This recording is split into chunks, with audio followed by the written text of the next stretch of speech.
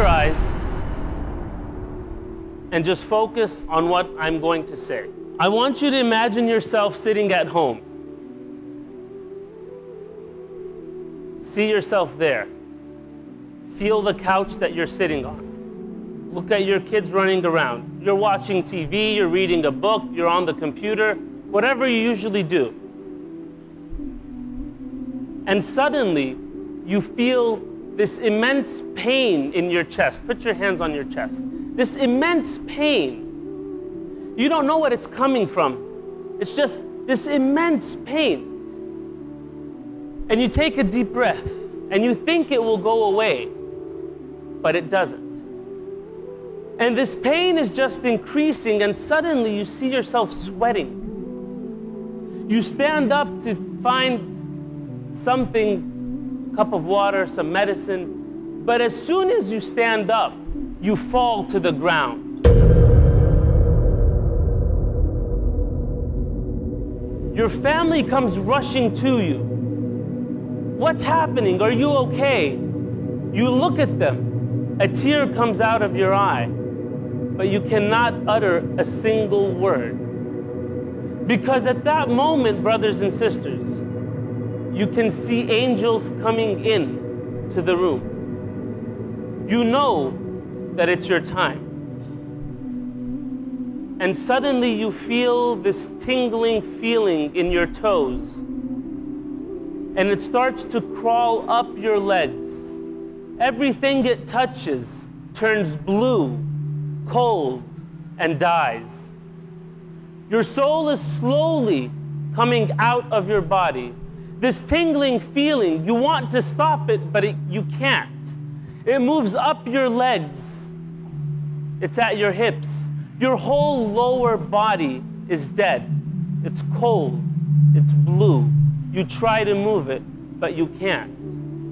Your family's calling 911, trying to save you. You want to tell them some final words, but not a single word comes out from the pain and the agony of death.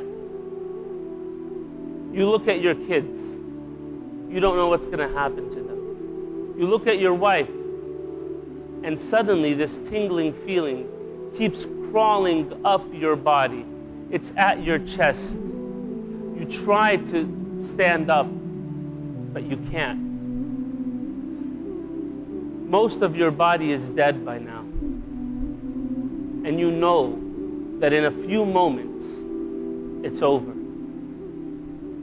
Brothers and sisters, the soul keeps coming up, and you're at your throat.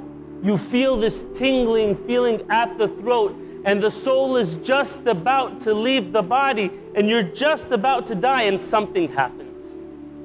Allah subhanahu wa ta'ala says, كَلَّا إِذَا بَلَغَتِ التَّرَاقِيَ وَقِيلَ مَنْ رَاقٍ وَظَنَّ أَنَّهُ الْفِرَاقِ. That when the soul will come out, and it will stop here at the collarbone, at the trachea, and everyone will say, who can help him? Someone help him, someone save him. وَظَنَّ أَنَّهُ الْفِرَاقِ.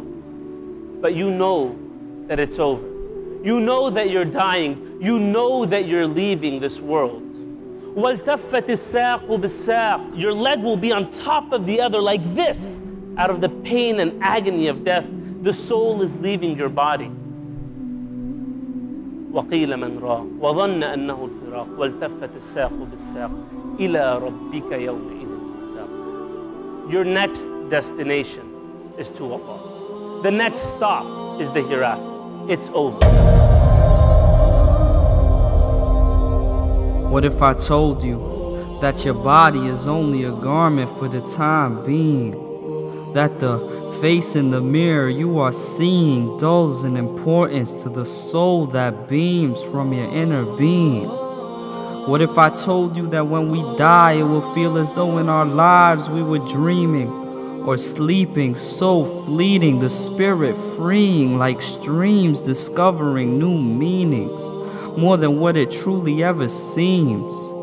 What if I told you that Allah repeatedly swears in the Quran by the night making oaths to the changing day to remind us of his power over this whole display, and to think of how fast time can feel in just one day. With only 24 hours, and in it we are recommended to sleep 8, so 1/3 of our lives are slowly slipping away. What if I told you that the grave is too small to fit your house, too small for the money, for the cars that will fade like stars in relation to the vastness of what is to come?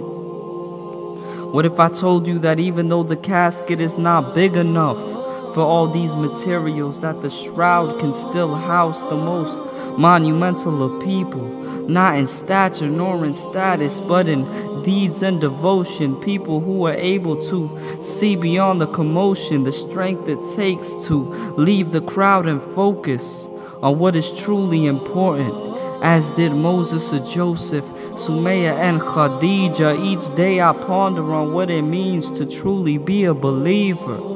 What if I told you that after every breath our accounts are getting nearer? With every step, inshallah, we'll see it clearer, to still enjoy the fruits of this life. Smiling is charity, but never too in love that we lose our clarity and forget the true prosperity. To fulfill our promise and submit with sincerity. And what if I told you that even if all the people were to rebel, our shadows would still prostrate and bear witness to He who created you and me, Al-Hamid, the praiseworthy.